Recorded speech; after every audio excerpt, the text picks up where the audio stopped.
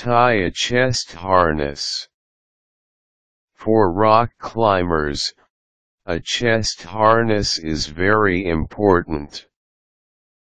It can be a means to save a life. There are chest harnesses that you can buy, but it is still important to know how to tie and improvise one in case of an emergency. A chest harness is meant to help a climber stay upright. Here are the steps on how to tie a chest harness. Use webbing to fashion a chest harness by doubling the webbing until you have a loop that is about 34 inches long. Tie the end and the other side of the webbing on itself with a water knot or an overhand follow-through knot. Twist the loop to make a figure 8 and slip your arms through each loop. Bring the webbing over your head so that the point of the figure 8 is positioned on the middle of your back. At this stage this will still be a loose fit. Arrange the loops so that they will sit correctly and flat over your shoulders. Pull part of the loops that are over your shoulders down towards the front of your chest and use a small locking carabiner to hold the loops together.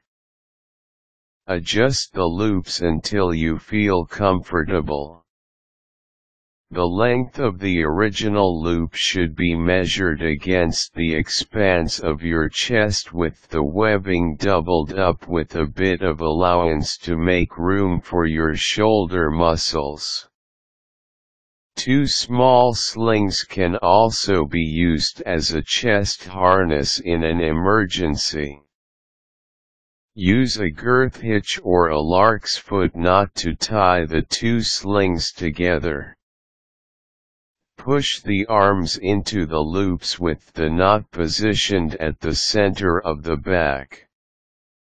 Use a locking carabiner in front to bring the 2 loops closer together and clip the rope tied to your regular harness with the carabiner.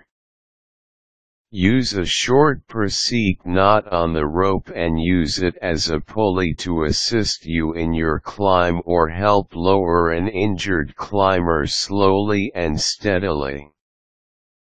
Another way to tie a chest harness is to take a long piece of webbing and fold it in half.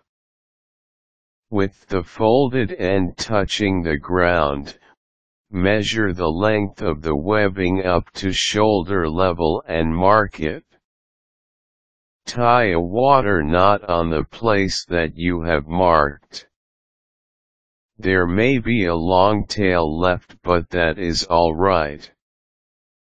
Hold the loop on the knot and slip it over your head and across over your left shoulder like a bandolier. Hold part of the loop in front of you and reach towards your back to hold the other part of the loop on the right. Cross the parts to make an X on your side a few inches below your armpit. Slip your right arm through the new loop, then slip this over your head and down to your left side, slipping your left arm through the loop. 2.